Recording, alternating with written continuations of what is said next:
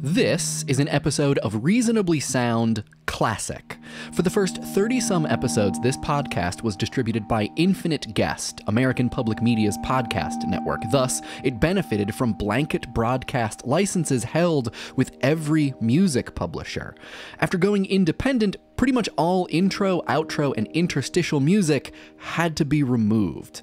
The intro and outro music you're going to hear is an in-progress version of Reasonably Sound's theme, written by Will Stratton. The awkward silences are where act break music used to be, so if you could just imagine like Queen or the Misfits or Kate Bush along the way, that would be great. If you want to support Reasonably Sound in the hopes that maybe one day I'll be able to afford some blanket licenses of my own, you can check out the Patreon at patreon.com/Reasonably Sound. Okay, on with the show.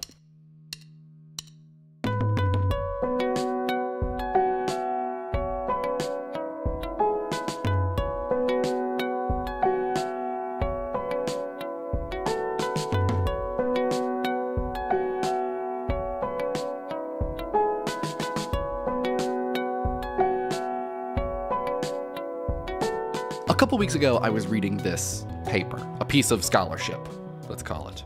We're going to spend a fair amount of time on some of its bigger ideas towards the end of this episode, actually. So I don't want to say too much about it, except I will say that it was called the semiome, from genetic to semiotic scaffolding, and it proposes the idea of, you guessed it, the semiome. The author, Jesper Hoffman, defines that as, everybody get ready, the entirety of an organism's semiotic toolset, i.e. the means by which the organisms of this species may extract significantly meaningful content from their surroundings and engage in intra- or inter-specific communicative behavior. Ugh. Now, despite the seeming impenetrability of some of this, it really got me thinking, and thinking, as you might not be surprised to learn, entirely out of my depth, about the relationship between communication, the way that animals, ourselves included, create signs, and their very low-level biology. Unfortunately, however, the last biology class I had was in 2002, and the last biology text that I read was the selfish gene, and I really only remember that one chapter about memes, of course. What luck, though, that my pal, Joe Hanson, a biologist, happened to be in town from Austin, Texas this week, and he was willing to let me barrage him with all manner of questions about sound-making animals and what happens when we consider certain biological processes, like the ones that have led us to possess control over our sound-making apparatus, as creating meaning in and of themselves, which is how I have taken, admittedly perhaps completely incorrectly, to be the thesis or theme of Jesper Hoffman's paper. What follows is a conversation between me and Joe about whales, mice, parrots, and nothing short of what it all means, man. So I'm here with Mr. Joe Hanson. Hi. Who is the host of a YouTube show about science that is super good. It's Okay to Be Smart. I'll let you explain who you are and what the show is. Mike and I are kind of coworkers. We make YouTube shows for PBS Digital Studios. Mine's called It's Okay to Be Smart. It's just like a fun look at science and how the world works in kind of a silly but important way. I invited Joe over because Joe is a biologist, PhD biologist. That's right. So I want to make sure that I give you your credit, give you your due. Refer to me as Dr. Joe for the rest of the podcast.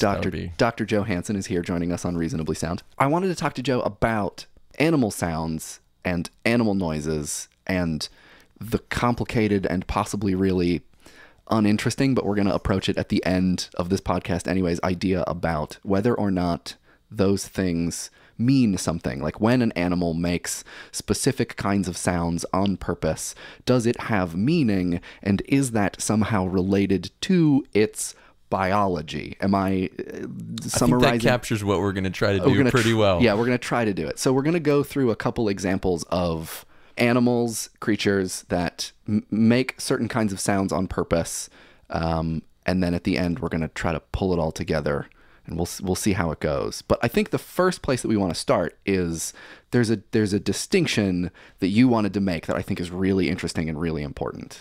So, so over the past half century, maybe a little bit longer, we've started to realize that there isn't just this distinction, this binary distinction of things that make noises that mean something and things that don't. We don't have these sort of black and white kind of distinctions. So like we think of, when people make a noise using their mouth, we're gonna think of that as having lots of meaning.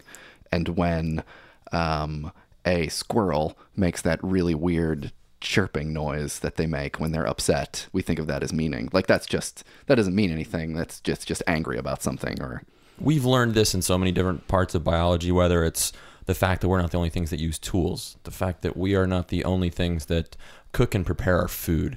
So many different aspects of what we used to kind of look at as that's our special human stuff. Right. It's made us more part of the animal kingdom, but in doing so increased our understanding of how we work. And vocalizations and sounds are part of that. And I think one of my favorites, because it's so ill understood and so mysterious because it happens in the ocean, is the humpback whales. Humpback whales make these incredibly intricate and complex and deep and like long songs, half-an-hour songs that have verses and have very intricate rhythms and could be, as some biologists have said, the most complex songs in the animal kingdom. So they actually have an identifiable structure. Because I know at least I always think of whale song in the maybe like new agey sense of the thing that you listen to that's just this constant droning kind of. Oh, I think of it in the Finding Nemo sense, like but the right. But yeah, they certainly do it, and this is done. I mean, scientists don't study whale songs by looking at it's not musical notation. This is frequency analysis, right, and things. So there are certain patterns, and there are repetitions, and there are definitely pieces of these songs that we can, maybe it's an analogy to call it a verse. The whale's not sitting down going, I need a bridge.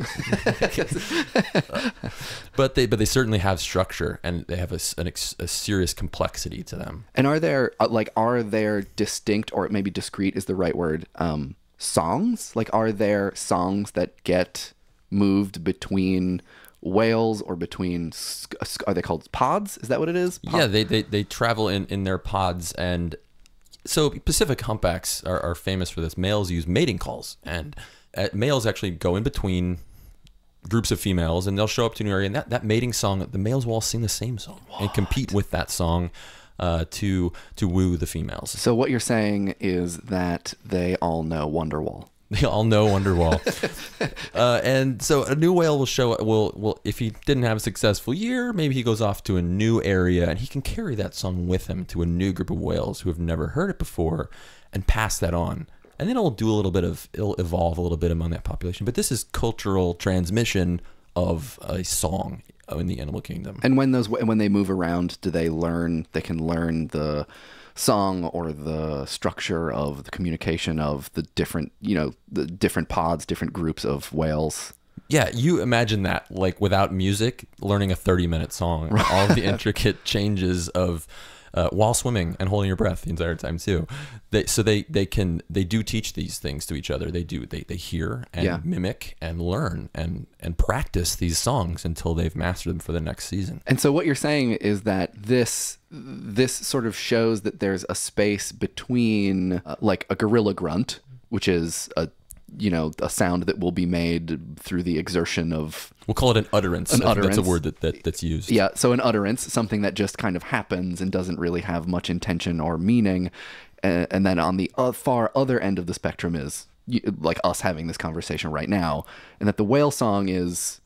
It falls in there in the middle, yeah, because... Probably even it seems closer to what we're doing right now than a simple utterance. Yeah, I think so. I mean, there's intent, and there's an expectation of response, and there's a desired effect for that action. Mm-hmm. This song, I want it to do something. This is to impress. This is to woo a female for mating. This is a competition to perform the song. Yeah, there's definitely meaning in there. And is that like where where does that come from? How does that develop? Because it can't just be cultural, right? I mean, I don't know a lot about whale culture. Unfortunately, we haven't translated all of the songs.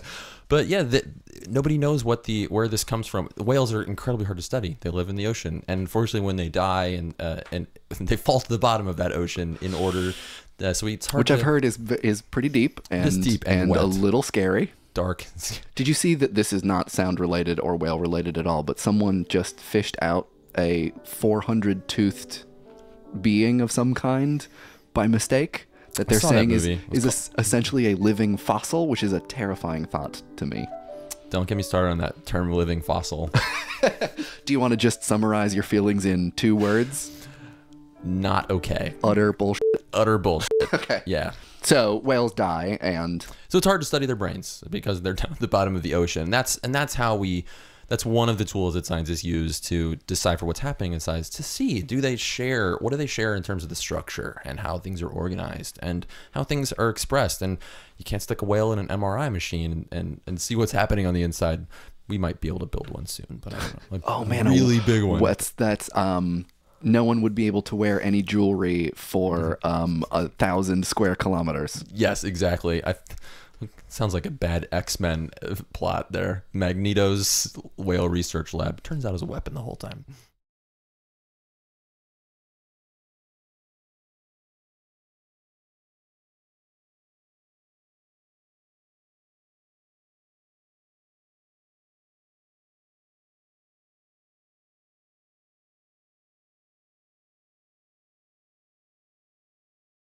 So that brings us to, I think, the next thing that we wanted to talk about, which is singing mice. Transition. Have you seen that movie, An American Tail? It's just like that. So this is when we get into sort of some higher level, easier to understand, smaller, cuter singing animals. And the connection here is we're talking about brains. Yes. Yeah. So we're trying to figure out why these animals and how these animals make, control, process, transmit these intricate songs that they create. Right. And this is going back to the thing that we were talking about before, that we think of ourselves as being the sort of masters of intention and agency, and that because of our big brains and self-awareness, we're the only ones who are able to put these things together, put intentional sounds and messages together, but that it seems like we can point to parts of brains in other animals that say, well, maybe not so much. So in a special mouse, and this humble little mouse is when we have found a humbling epiphany, which is that it identified as a special gene, one special gene inside of this mouse's genome called FOXP2. Okay. And this has been identified in a number of species. We have it. Mice have it. A lot of mammals have it, all the way back down to things like birds. Okay. This gene seems to be a master control gene to allow us to mold our brains, to learn songs, and to be able to remember and process them. Think of this. There's this word called neuroplasticity. Okay. Which is our ability to sort of wire and rewire different parts of our brains. That's what happens in learning. That's what happens in understanding our environment and mapping.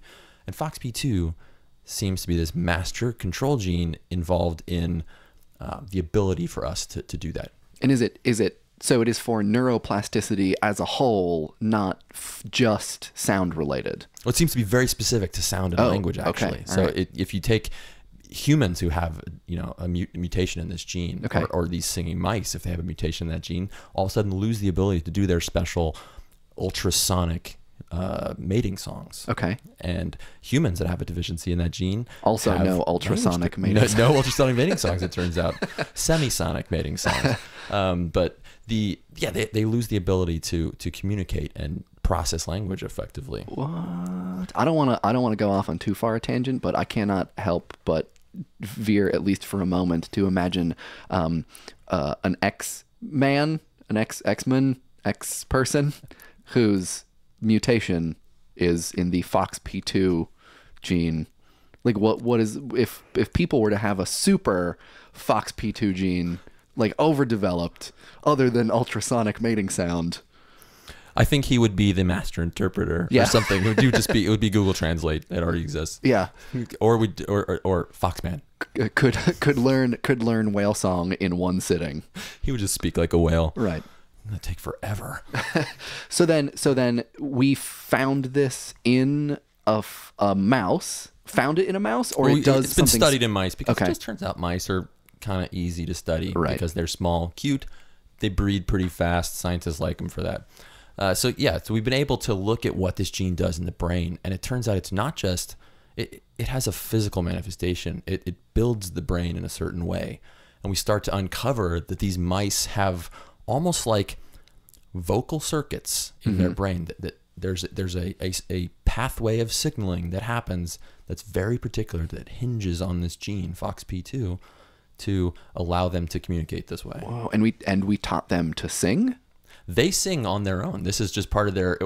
Scientists for a long time didn't know they did it because it was out of the human hearing range. Oh, okay. So, but if you have a, the ultrasonic mating call. that's right. the ultrasonic mating call, and scientists were able to, in quiet forests, they have microphones near the ground. You can pick this up on special recording equipment. That you're like, wow, there's mice singing all around us, and we never knew the whole time because it's just outside of our range of hearing. I like to imagine. I'm a little disappointed that you weren't about to conclude this by saying that we taught a bunch of mice to sing like Beyonce songs. But what's up, babe? Like, it's amazing. It's just one of the other reminders. I just kind of wonder if they were whispering behind our back or something the whole time. Like, oh, here come the guys in the coats again. What are they? The microphones. Start singing. Yeah. So it really is a similar kind of intention and message to the whale song, or probably one use of the whale song, that it's the mating call, putting a communication together to send out a message to a larger group, because it sounds like it's not one-on-one, it's groups communicating to groups, or it's like one mouse communicating to a larger group. And then this is when we get into how we have to think about the way that all the things that we do unconsciously when we're speaking and singing and communicating, we are actively controlling this little voice box and all the intricate muscle work that goes into making these shapes. Yeah. So take me through it step by step. There's FOXP2. Yes. And it is a gene that allows control of certain musculature and other parts of the body to create language, but what is the step by step that happens? So we see FOXP2 is expressed in a certain part of the brain that is a computing center, if you will, or like a processing center for these vocalizations and the intention and what they mean and how they're learned. It reaches out into all kinds of language processing. But from that part of the brain, when it is activated, it shoots off into the part of the brain that controls motor control. And just the same way that if you want to think about lifting up your right arm, you have signals from the right arm lifting control part of your brain that say up. In that motor control part of the brain is a part that controls your vocal cords. And that's an active thing that we do that we're just not conscious of because we're so used to doing it. So we can draw this sort of as a circuit diagram in the brain if you want to. Think about it, nice electrical engineering. And in that, we can start to say, does it line up with other brains that we're used to, like maybe our own or other animals out there that we know, we have a hunch, have some pretty advanced vocalizations. So that there's a motivation there in our part, right? That we're controlling how these sounds come out. And we never would have anticipated that mice are also making these same sort of neural decisions, if you want to look at it that way. But right.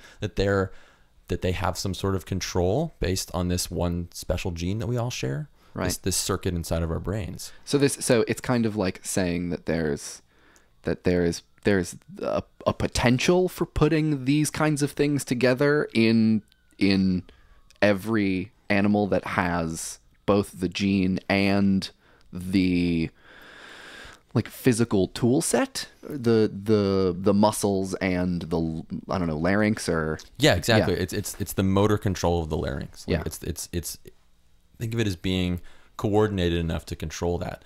And anywhere that we find this, we might find that means that animal might fall somewhere on this new continuum that we're thinking about it now. It's not a has language or doesn't, or is able to communicate using sound with intention or doesn't. Everything falls on this spectrum now, and it sort of shows how much we share.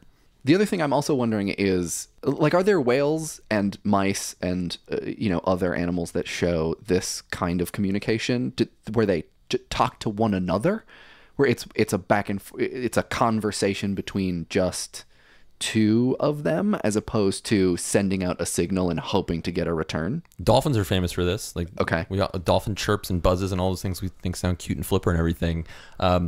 They identify themselves with a call. They're like, hey, it's me. Hey, it's me, Joe. Yeah.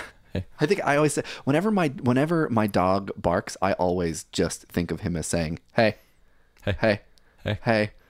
Isn't there a Far Side cartoon about that? I think actually there is. Hey. Yeah. Man, they must really be saying hi to the mailman. Yeah. So I mean, there are dolphins that they call out to each other, and they're expecting a response. But they're just identifying themselves using this vocalization. And is that and is there a kind of is there a back and forth where it's one dolphin says, hey, I'm Jeff, and another dolphin says, hey, I'm Sandy? Yeah, there's a call and response just to say, do we know each other? Yeah. Then maybe they remember then. That's very cool. Yeah, we won't use the N word though, the name, but we don't want to go that far. But there's some identification call that we'll say they're doing. It's a signal of some sort. Yes. Don't we have general terms in science? Yeah. I also I feel like before we move on to birds, because I think we want to talk a little bit about birds. Oh yeah. I don't want to move away from Fox P2 without asking if it is named that way because of the what does the fox say. I feel like the connection here is just too. What does the Fox P2 say was just a little too long, so they shortened it out for the video. Right. Yeah. Also, doesn't the fox just say yip? Of course. Yeah. Like I don't know. I find that music video, I mean, I understand the appeal of it. Actually, after the video came out, you know what foxes say now? What do they say now?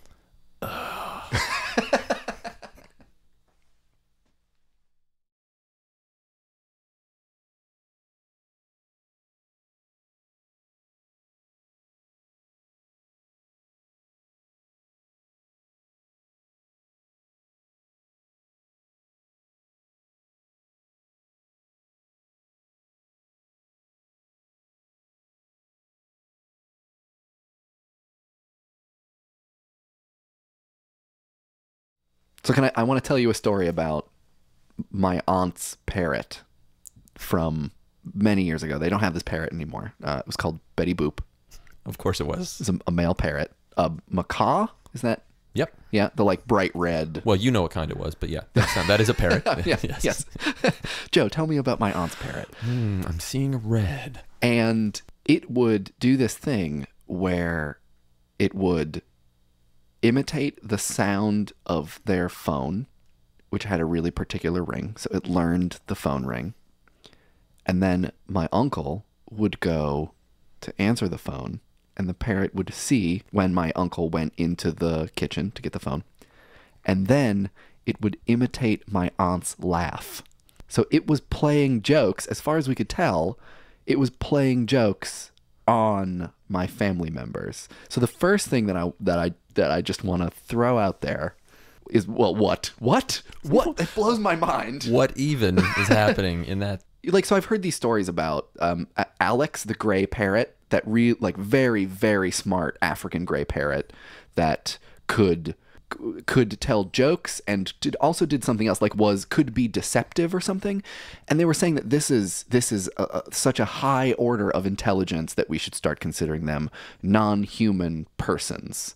Well, there's a whole thing to But I want to ask whether or not this you see this level of like message creation and seeming intention, like using the vocal cords to produce these sounds that it knows has a meaning, and then responding in a way that to us at least seems to indicate intelligence. Like, is that intelligence? Well, that's a word that's just got so many different definitions that it's certainly like there's some kind of intelligence there, like right. The ability to process these noises I'm making have parts and pieces, and when I apply them together in a certain order, like something happens that I get a reaction out of. Right. We don't know if the bird thinks it's funny. We don't know if the bird is just looking for a cracker, or if it just likes when the human comes back in the room. Like, right. I don't know, but yeah, there's clearly something going on there that's way more than say, the pigeon making that horrible pigeon noise as it searches for garbage. I also ask this knowing that you were just at an artificial intelligence conference. A whole conference for artificial intelligence. And this was something that came up, the idea of, was it deception being a sign of... Yeah, is deception a sign of intelligence? Because famously, if we look at about computer machine intelligence, famously last year, allegedly a computer beat the Turing test, which is, this sort of nebulous question mark threshold of when a computer becomes intelligent. Invented by famous mathematician and codebreaker Alan Turing, developed by him in the 1950s. But this computer, it was a chatbot. So you would ask it questions over, you're chatting with it on the internet, and it would respond to you. And the idea was, could humans tell if this was a computer or a real person? This was the Cleverbot, right? This was a Cleverbot. Yeah. There's a lot of great. If you go and Google Cleverbot, there's all kinds of awesome people freaking out last year about. The idea, though, that artificial intelligence researchers are like, no, this isn't really intelligence. The act of deception, according to this community, is not intelligence. Oh, okay. Because to deceive the humans, it pretended to be a 13-year-old Ukrainian boy with a limited proficiency in English. So the cleverness, the deception, was deflecting answers. Right. Essentially admitting some sort of deficiency and then relying on our accepting of it in some way. You ask it, how many legs does a camel have? And it would say, well, more than 2 and less than 8, but I'm not really sure because I don't speak English good. Right. Like, that's not an excuse. Yeah. And so it's very clever, though. Very clever. Shaking your fist at that chatbot. Stupid clever bot. So, yeah, the question of if this constitutes intelligence, open? Okay. But probably no. And so then how does this relate to the mice and the whales? Like, is this we're talking about FOXP2, and we're also talking about the sort of the toolbox that's inside of the head and face and throat of these animals. Let's think about how a gorilla wants to communicate to us. It makes a really guttural, loud, diaphragm-driven grunt. Right. But there's no effort to control it, to nuance it, to put it to assemble it into larger messages. It's not going to imitate the phone ring, is what you're saying. Well, yeah, that's basically it. And so, yeah, in a parrot, or like we saw in whales and mice, there's this ability to use that connection from the brain to the motor control to the vocal cords to sort of nuance and control and assemble this message into something more complex. Mm-hmm. And that's what we see in the parrot. And so there's that intent and that design, motivation. Right. This is something, I think, I could do an entire, probably 5 episodes of this podcast on birdsong and mimics and the way that all of that works. But what is it that allows, I have to work really hard to do an impression of like a turkey or a cat. Like, I have to think about it, and I'm not just going to do it. Like, I'm going to have to practice. But the parrot and these certain birds, like the birds that, the name of it is escaping me right now, but there is this bird that has learned to imitate the sound of the machinery that is destroying its own environment. The lyrebird. The lyrebird, which is, it blows, like, how, and it does it so convincingly. The saddest part of that is the lyrebird probably thinks it's answering some really cool and innovative other lyrebird that just happens to be a bulldozer. Oh, no. That is very... Big yellow lyrebird. That is very sad. But is that like is that some great capability of the brain, of the vocal apparatus, of the connection between the two? It's all of that. Okay. It's taking that idea that singing mouse and that the parrot, all of these things, and maybe the whale, if we were to look inside of their brain, have sort of this shared architecture that just the complexity of which changes along this continuum of things that use controlled vocalizations to communicate or to to signal and expect a response. So it's taking this basic sort of scaffolding and what we build on top of it. Okay, so now I think we're at the place where we're going to really get into the weeds. Oh boy. So bring your machetes, folks. We're going to talk about semiotics for a little bit. So the first thing I want to do is let's talk for a second about what semiotics is. So semiotics is the study of like the process of signs. So it's kind of like when you see something and you think of a reference, you think of it as referencing something. The process by which you connect that thing that you've seen to the thing that you see it referencing, that's semiosis. It's just connecting signs to reference, right? Right. So we're seeing, so it's like looking at a sign, thinking about what it means. And that's really what we've been talking about the entire time here. We've been talking about animals, and to a certain degree, people as a subset of animals, creating signs using their vocal cords and using the capability that's given to them for controlling those vocal cords, using their brains to create signs, to have an intention, the hopes that those signs that they're making are going to do something in the brains of other animals. Yeah, a way of inviting a shared experience. And we're very conscious, and no one would argue that we have intention and agency, if you will, to control this.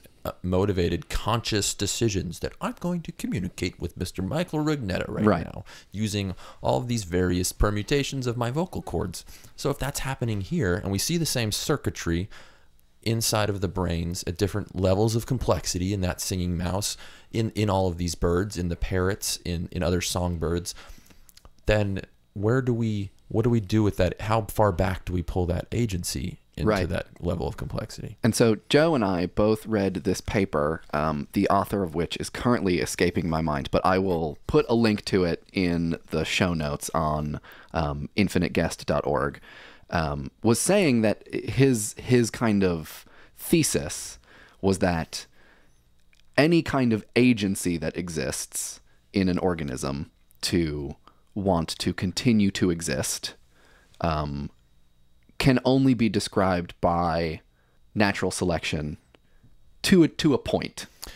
Yeah, it's the ability to want to exist is complicated and tenuous. We have to be really careful with this because most of the machinery that makes up life is free of desire, is free of DNA is a chemical. It doesn't want to do anything.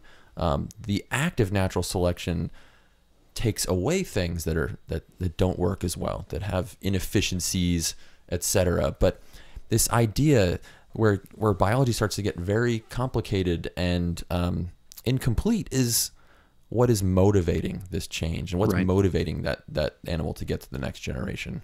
And so this paper is making the claim that there is a semiotic process.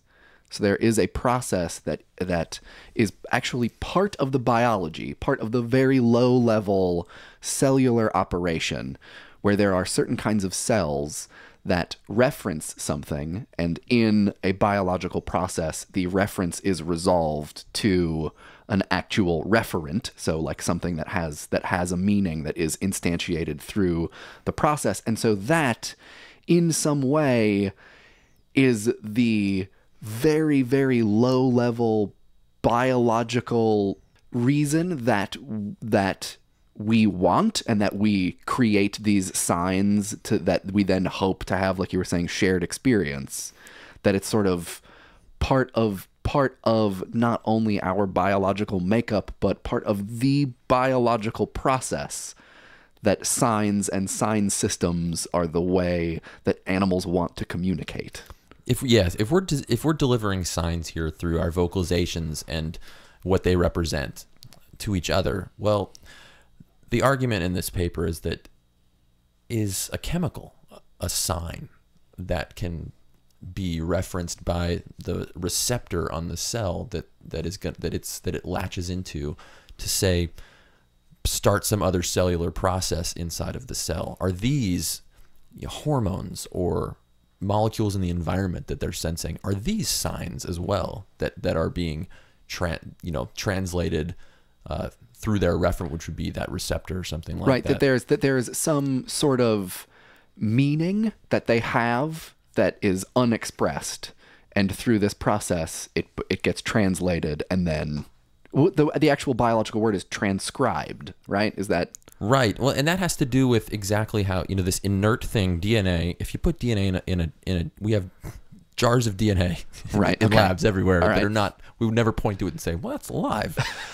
But it's when that's just codified information and has to be acted upon by it. The act of transcription is what turns it into something we call RNA, which is a related molecule, which is kind of like, if you go to the library, the books that you're referencing are the DNA. They're all sitting there on the shelves. The notes you take out of those books, out of the parts that you need and want, are your RNA.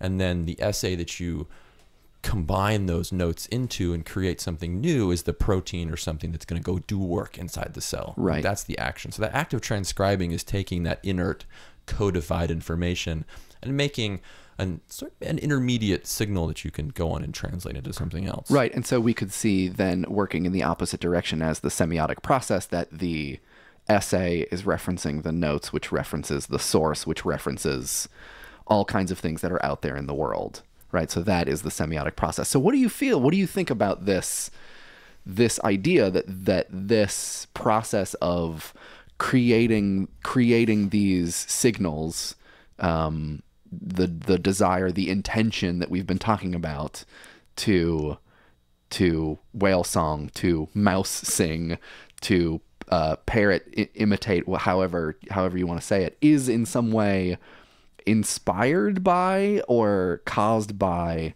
the biological process?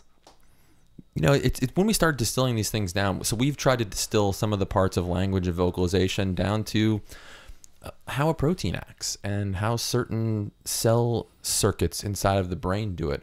Well, and if we start taking apart those cell circuits, we find a number of individual cells of different types. And if we take that cell apart, then we're gonna dig that down, chisel it down to the proteins and the enzymes and the DNA and everything that makes up that cell's physical structure.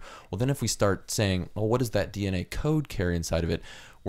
We keep diving down a tunnel of different scales of complexity. And the real question is, when we're dealing with this question of agency and intent and motivation to communicate, how far down can we continue to divide this before we reach the ultimate level, its ultimate source? Does that exist? Right. And at what point are you getting to the sort of the dangerous side of biological determinism, right? How much of these things is it even responsible to ask or wonder if it is biologically determined? I'm just a bag of chemistry. Yeah, exactly. Yeah. What does it matter what I do for anything? At that point, we can get it down to DNA, and what do we do with that inert molecule? We seem to run into this wall in biology that once we hit this molecule is just a codified information. How is that born into the will and agency to, we're using communication here, but to make more of our species and to provide evolution with the freedom that it needs to tinker with us, which is, the thing about the semiotic process that I think might rescue it from this seemingly dangerous idea of biological determinism, that like the biology is behaving in a certain way, and so that determines the way that we as much more complex organisms are behaving, is that the semiotic process is an inherently subjective one. That when you are interpreting the meaning of signs, there are some things that are very clearly what they are, like they're trying to communicate something that is explicit is maybe the right word, but that a lot of times, sort of like with the whale song, it's not explicit. It's a thing that is very much open to like it's a general meaning, or we can guess. There's some interpretation that's involved, and I think that most of the semiotic process of moving from the sign to what it means or to what it is referring, it's incredibly subjective.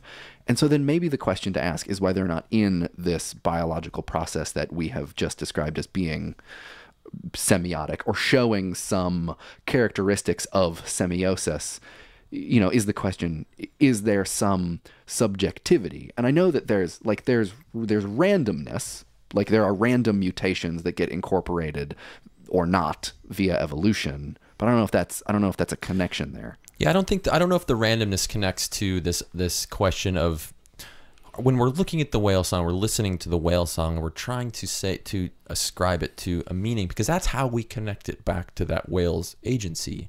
Trying to figure out, maybe the question is, we're trying to figure out what that whale was trying to do with that sign, because we don't understand what it's referring to for that whale. So then we do try to distill it down to this shared structure nature. Does it share the genes? Does it share those brain circuits? But I think there is a subjectivity in that we are unable to share in it the deciphering of that sign. We can only apply it to our own rules. So in order to give ourselves evidence and ground to stand on in applying it to our rules, we try to look for these other shared aspects of it, whether it's the neural circuits or the genes or the shared motor control in our vocal cords. Right, and I guess in some way, if the things that seem attractive from the ground up of looking at a biological process and trying to describe it as semiotic, and then working from that direction towards the way actual whole complex organisms behave, is a thing that is a little bit scary, and that looking at it from the top down, looking at the subjective nature of the interpretation of these things, trying to apply it to the way that we think of signs and sign systems, looking at that sort of interpretive process and going from the top to the bottom, and then trying to look at biology as a thing that is not determined, that is subjective in some way, that is random, is maybe something that, for us at least, is a little bit less scary. Do you think that that's? I think so, I think so. Nobody wants to. I think it's very uncomfortable in a maybe an existential sense for humans to think of themselves as just the actions of really, really complex piles of chemistry. For real. But biology attacks this problem from two sides. You've got biologists that look at individual proteins and chemical reactions and try to add them together and see if we can integrate complexity out of that. There's a field called systems biology that's using incredibly powerful computers to try to assemble all the chemical reactions and see how they build networks and if something starts to come out of that. But then you have people who go into the African savanna and or into the rainforest and just look and listen to the macaw and see how the behavior and the very top level effect of all, how that's manifested in the whole animal, and then they try to dig into it from that direction. The question is where and if they're going to meet in the middle. Right, and in the process, you don't want to. It's at least from the outside. This is how I feel as a non-biologist. That sometimes it can feel like it's seeing, this like seeing sausage made.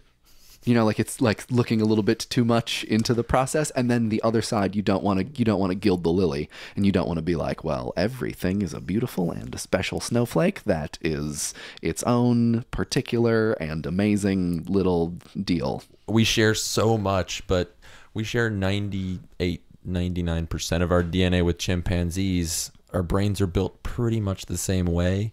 They've got pretty much the same genes and information to call upon. But it feels like we can do a heck of a lot more. And where does that come from? Yeah. Well, we covered a lot of ground. We started at 30-minute whale songs, and ended up at The meaning of life. The meaning of life, biological determinism. Anyway, here's Wonderwall.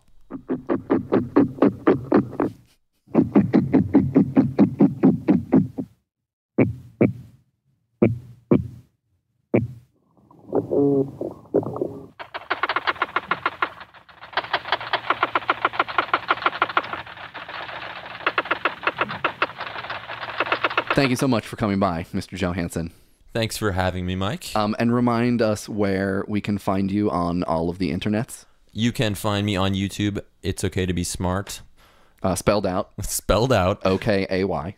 You can find me on Twitter at J2TheIzzo. It's okay to be smart.com.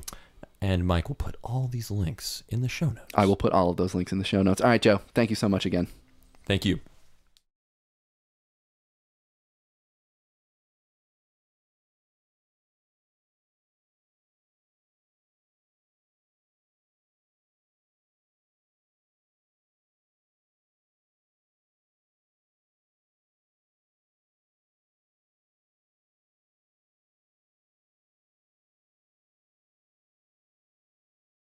After we recorded this, Joe and I stood around in my studio for a good while with a couple Miller High Lifes and wondered whether or not we'd actually said anything. Clearly the question is big and weird and is maybe a symptom of this academic desire to place ideas with little or no relation next to one another in order to stake out some uncharted territory as your own. I don't know.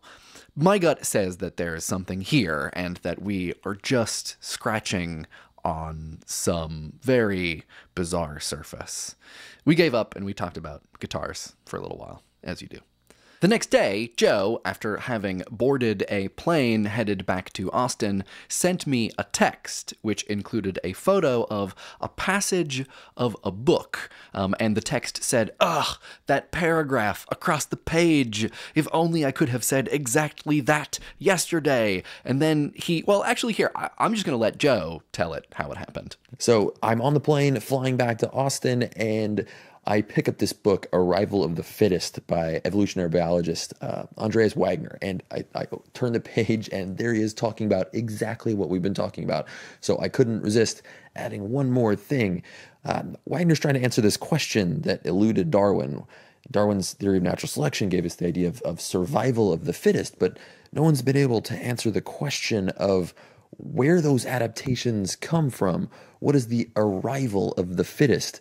And Wagner has spent decades researching this and used this analogy of evolution exploring this universal library, these texts that it can call upon and test to solve problems. And it's just so fitting because these are actual texts, the letters of DNA, and this is pure information, and what they're written into, that meaning, which is proteins and things that do things inside of the cell. And if we look at this from the perspective of semiotics, then the sign is the text in the DNA or the amino acid sequence of a protein, but the meaning is what it does, what its function is. The word that we use is phenotype. And in evolution, things that work are meaningful. Things that work better are more meaningful, and things that have lost their function have lost their meaning. So who knows? I mean, evolution has only had time to explore the tiniest corner of this universal library, so I guess we'll wait and see. For anyone who's curious, the passage that Joe read in that book says the following. Cells take a hard-nosed view on which proteins are meaningful, those that help them live. A protein is meaningful only if it is useful, and defective mutant proteins that do not fold properly have lost their meaning. If a protein's meaning feels too anthropocentric a word, it's worth reminding ourselves how meaning is defined by semiotics, an offshoot of linguistics that explores the meaning of meaning. Whatever a sign, which could be anything from a road sign to a book's text, points to, if that sign is a protein's amino acid text, then the meaning it encodes is the protein's phenotype, and the function it serves inside of a cell.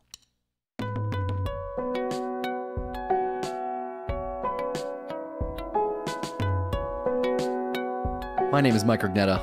And this podcast has been Reasonably Sound. You can find Reasonably Sound on Instagram and Twitter at reasonably_SND, and you can find me on Twitter, Instagram, and Tumblr at Mike Rugnetta. You can and should find Joe Hanson at youtube.com/It's Okay to Be Smart, It's Okay to Be Smart.com, and on Twitter at J2TheIzzo.